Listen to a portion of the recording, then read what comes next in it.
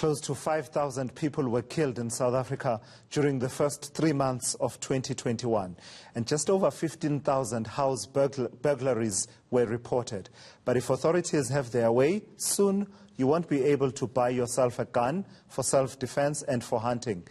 There are fears this newly proposed firearms bill could have a devastating impact on residents. Let's speak now to Gabriel Crouse from the South African Institute of Race Relations. Mr. Crouse, thank you so much and good afternoon to you. Your sense about the Firearms Control Amendment Bill and particularly the provisions around whether or not to issue licenses for firearm ownership for self-defense and for activities such as hunting. Is it a good idea or a bad idea? Well, I think it's one of the most dangerous ideas that this administration has produced. Thank you so much for having me.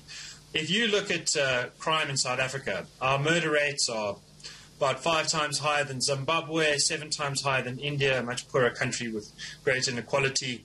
In fact, we have some of the worst murder rates in the world, 500,000 people plus killed in the last 25 years. If you look at the relationship between gun ownership levels and murder, you see that since 2012, gun ownership, based estimates on gun ownership have gone down from over 2.1 million to 1.9 million, while murder has gone up by about 20%. So the evidence suggests that at least in South Africa, less guns does not mean less murders. The right to defend yourself is enshrined in the Constitution. Using a gun to do that is not itself enshrined. I think it's fair to say that people really ought to know the rules of engagement, to know how to use a firearm responsibly, carefully, as a last resort. And the existing legislation mandates that people who want to get a license have to go through forms of training to prove that capacity and to learn it. That's exactly as it should be.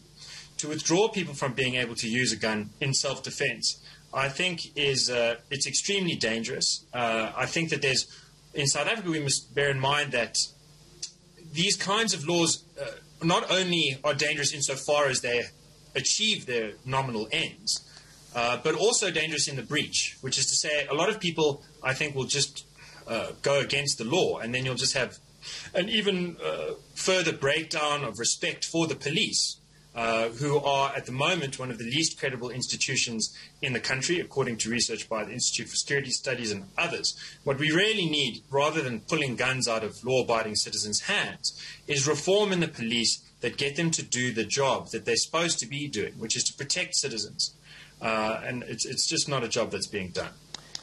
But is it not true also, Gabriel Crouse, that there are many, and I say many, not the majority of instances, where firearms in private hands have been involved in violence, including violence against women and children, which suggests to me that you may be saying that on paper, people get all this training and a rigorous process before they are trusted with a firearm, but in many instances people don't live up to that training, and if there can be any intervention that can be made to ensure that a person doesn't have a gun to shoot their partner, that intervention is worth taking.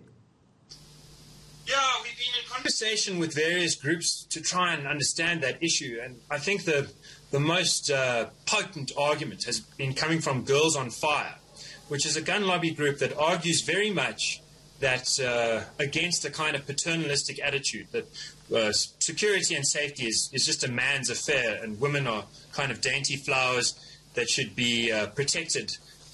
Their counter-argument is that women should absolutely have the right to defend themselves. So if a woman has a gun and she's being attacked, whether by her partner or by a stranger, then she has a force multiplier. She has a means of overcoming the asymmetry of physical force that otherwise can be used against her. So, yes, it's terrible that guns are used in cases of domestic violence, but taking guns away from women seems like exactly the opposite to the right solution to that problem.